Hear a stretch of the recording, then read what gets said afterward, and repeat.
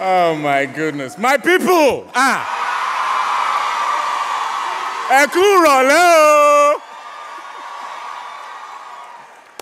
Oh my goodness. This is the first time in so long I've been in a room with people who can say my name properly.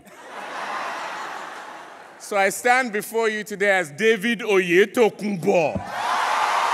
OYELOWO! As opposed to a David OYELOWO. My dad gets so frustrated. What is this? It's OYELOWO. Tell these people now. All you have to tell them, it's like the town crier. OYELOWO. I'm aging my dad now. Town crier? I mean, seriously. This is just such an honor to be here. I am a very, very proud Nigerian.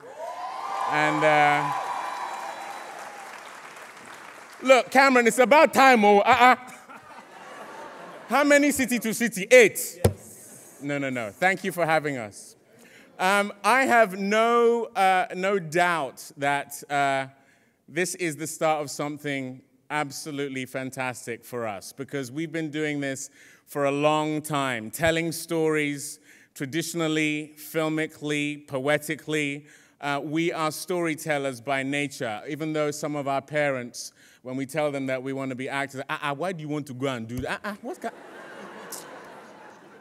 Going and being with all these promiscuous people. No, we're not promiscuous.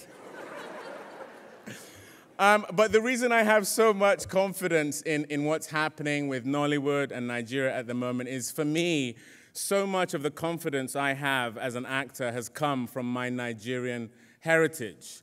I lived in Nigeria for 7 years, from the age of 6 to 13, and something I learned there was how to walk into any situation as a king. We don't know how to be shy. We don't know how to walk into a room sideways. You know, when you're working as an actor in the UK, you know, deference and being very polite. So you go to an audition. Oh, hello, yes, my name is David OYELOWO, and I'm going to be reading. If it's the Nigerian side of myself, just give me the part now.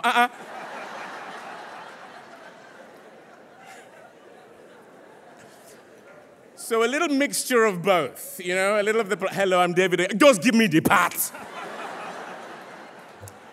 So I don't know if you know who you let in the building, Cameron.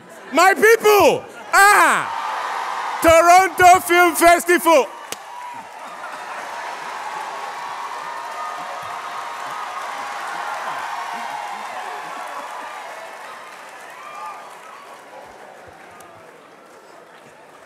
Yeah, you don't know. You really don't know what you've done.